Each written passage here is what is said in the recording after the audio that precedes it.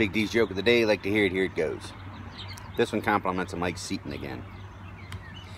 A cab driver picks him up a fare, and he's taking her to the airport.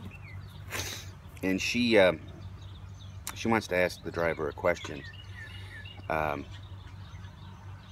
she just kind of leans up a little bit, and she taps him on the shoulder, and the guy freaks out. He's startled. He loses control of the cab. He jumps the curb and comes within inches of slamming into a plate glass window after just missing a bus.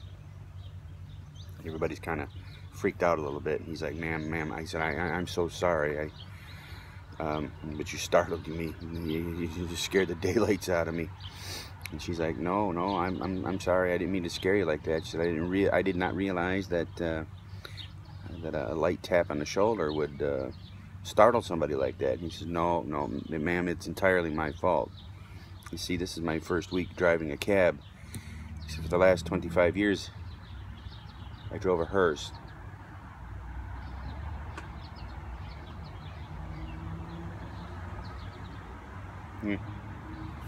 Peace, love one another.